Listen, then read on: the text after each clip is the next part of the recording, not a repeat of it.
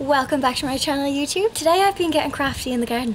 I want to say thank you to the DIY Mommy. I'll pop her handle here, her YouTube channel, because she gave me a lovely shout out on her channel, and I was inspired actually when I was scrolling this week through Instagram and I stumbled across her Ottoman Tyre DIY.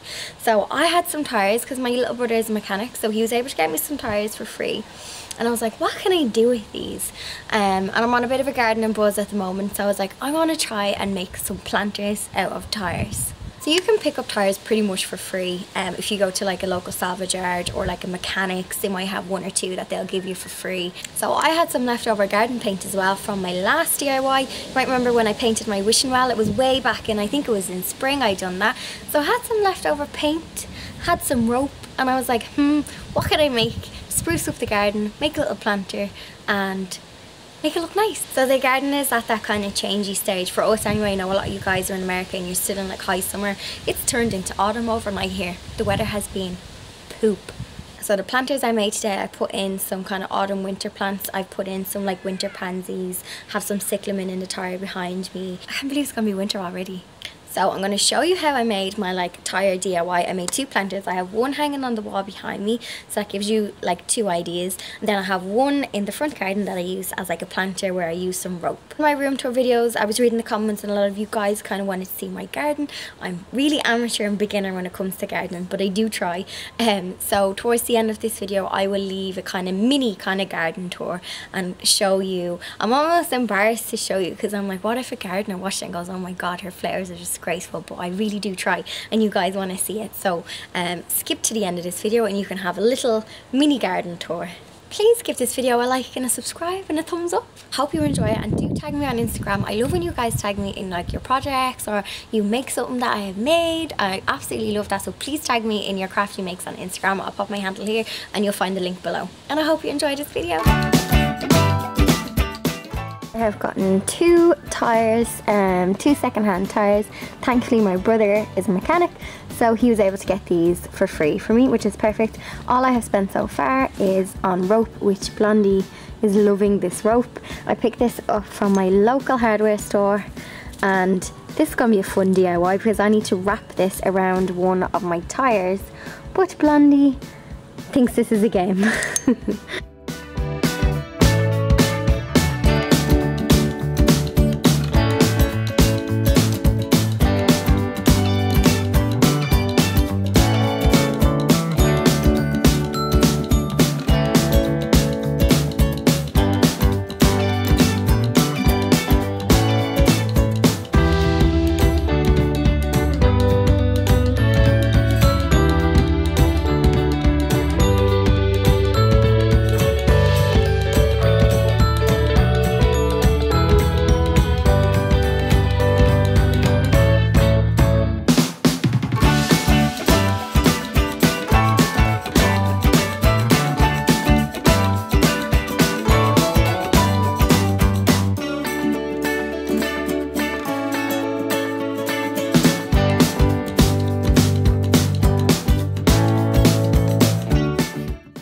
In some hessian into the inside of my tyre.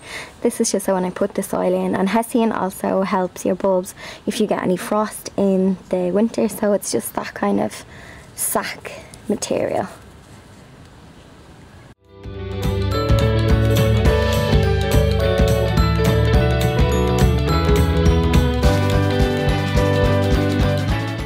What I'm going to pop into is I picked some autumn friendly flowers. So these I know from last year will last all through winter. These cyclamen just don't like rain, so make sure they're well drained because they do kind of die off if they get too much rain. I have my little ornamental kale. I got one of these last year. So these are not edible, but they're like ornamental. They look gorgeous in a little flower pot. And then I just have some chrysanthemums, and they just give a nice pop of like autumn blossom. So these are the three flowers I'm going to be popping into my planters.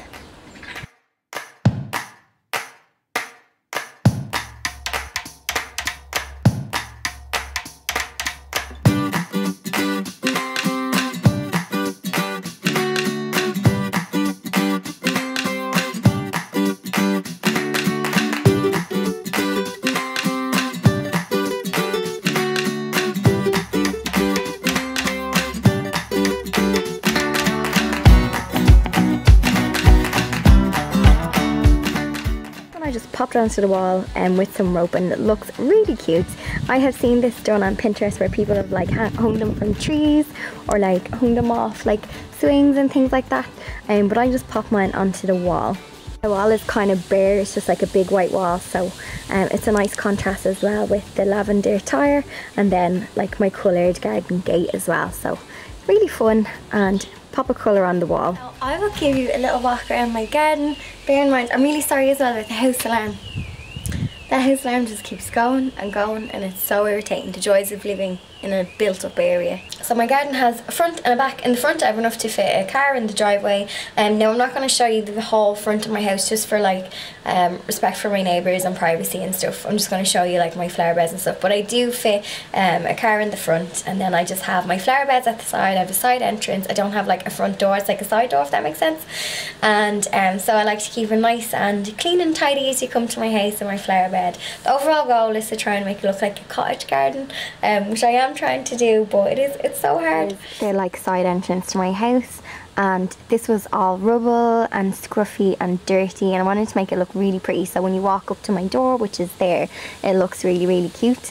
So yeah, flower bed, I'm still kind of experimenting with it. This time of year it's always kind of in full bloom, but because it's been raining really heavy and the weather, we haven't gotten enough sunshine, some of my plants kind of didn't grow to their best like what they should have, so it was a little bit disappointing in the flower bed this year, but I do have some blooms and some stuff has come back from last year. And just have loads of containers. Thankfully nobody steals these on me either, so if you are a apartment or a small garden, pots are your man. It's a Wishing Well from my like Wishing Well DIY. I will link that DIY below. That is the same paint I used on my tyres. I used some leftover paint that I had. Come out to my back garden. Back garden is kept really simple, purely because I don't know what I want to do in the garden yet, and I do want to get like a new shed, so I don't want to like dig up flower beds and stuff if, you know, I'm gonna have to move a shed. So back garden is kept just grass. My shed, which I painted, we got a new fence last year because our old one blew away, which I painted like in a pinky shade, white wall. Keep it really tidy. My best advice to anyone who like has wanting to kind of do stuff in the garden is just keep it tidy while you're starting, and then you can kind of go into flower beds and pots and stuff. But yeah, back garden, keep really tidy. I got this garden book, it was like $3.99, $4.99. I got it in Aldi ages ago, but it was the best fiver I spent. It's a garden book, but it goes by like what you do in spring, early spring, mid-spring, late spring, summer, autumn, and it tells you what to do each kind of like section of the season in your garden. So I've been following that book. So this is the book, and I love this book. If you see it again, I'm sure you could get it on Amazon. I will actually try and link it, but you'll see it goes like, sorry, I'm trying to hold the camera as well, so you can see like you just click on the tab and go to it, and it'll tell you like what to do at that time of year. Let me see if there's an author's name on the back. Okay, this has a name, so Jane Courtier, am I saying that right? And it's by Paragon, they're the publishers, so I hope you find this book, but I have found this really useful. I hope you enjoyed today's little video. I hope my garden didn't disappoint. I find gardening so like therapeutic, and there's nothing about like going back to nature and the buzz of when you plant something and it grows. So yeah, I hope I inspired you.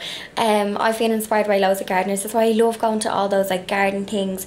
If you scroll through my vlogs, you will see like Bloom Flower Festival and things like that, so you can get some inspo from that as well. Don't let it put you off if you don't have like a big garden or anything like that. You can still use pots, containers, balcony gardens. Go search on YouTube for like container gardens, you'll get so much inspiration. Thanks so much for watching. See you in next week's video.